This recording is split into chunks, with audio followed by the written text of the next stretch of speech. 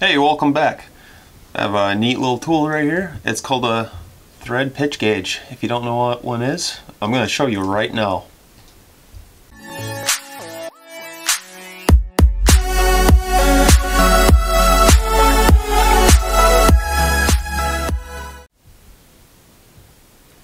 If you don't know what a thread pitch gauge is, this is what it looks like. There's many teeth. There's a standard side and a metric side. But a little bit of knowledge about metric and standard pitches. Standard is actually measured in how many threads you can fit in an inch, while metric is actually the distance between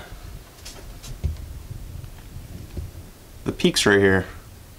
So you'd have a peak there and a peak there,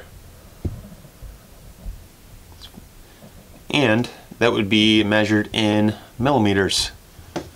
So I'm going to give you a little demo and show you how to use a thread pitch gauge.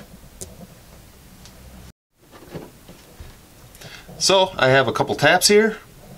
I have my Starrett card. If you don't have one, go get one of these. I'll have a link in the description to go pick one up. They are fairly cheap. My Mitutoyo calipers. These are really high quality. This is an 8-inch.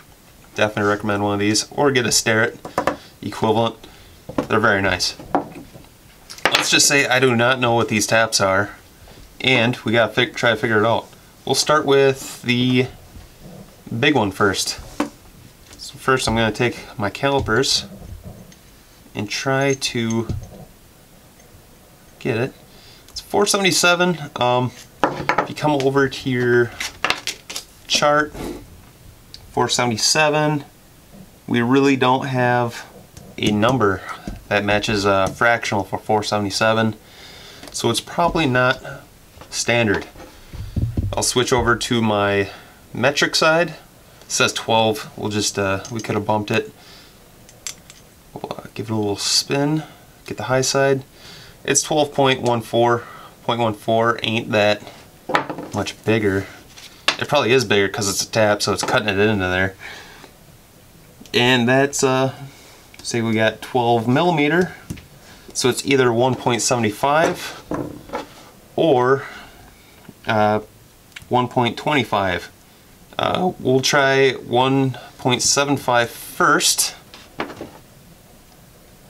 just because it's looks like it's a coarse thread.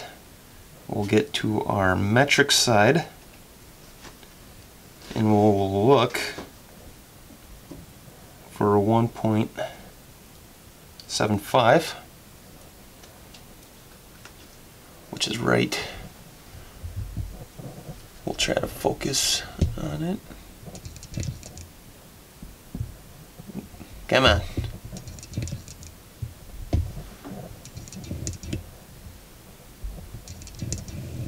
There we go.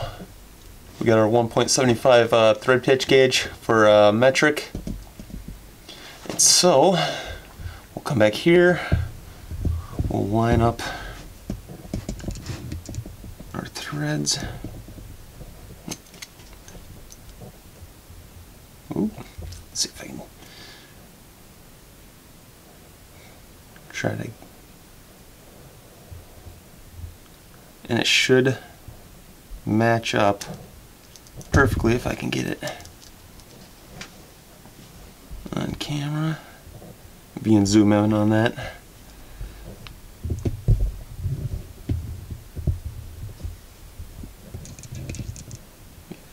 See the teeth will match up perfectly with that tap. And if you want to help your eyesight, all you gotta do is look up to a light and see how much light passes through, and it should be even on each side of the teeth. So now that we know it's a M12 by 1.75, we can do the next one.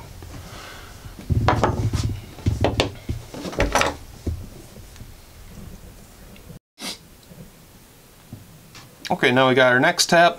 I already know what this is, but say we don't. I'm still in metric on my calipers. Give it a spin at 6.44, which I go on my Starrett card. It really doesn't, or let's see, It really doesn't match anything metric because there's not a 6.5 thread, so it must be standard. It says 0.253. We'll just give it another measurement. 0.251. So it must be a 1/4 inch. And it looks fairly coarse, so I'm guessing it's probably a 1/4 20. But you only have two options, 1/4 20 and 1/4 28 for 1/4 inch threads. So we'll go on our standard side and look for 20 threads per inch, which is behind this one. If we can focus on that.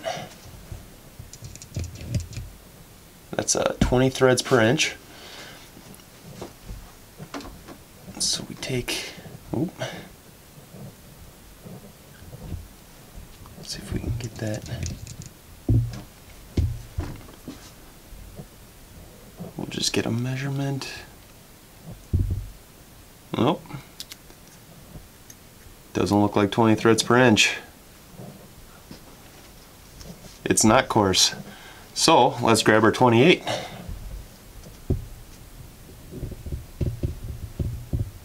.27. Yeah, these gauges have a lot of different kind of pitch, thread pitches, because you can pretty much make whatever you want on a lathe. We'll take our 28. And then get a little.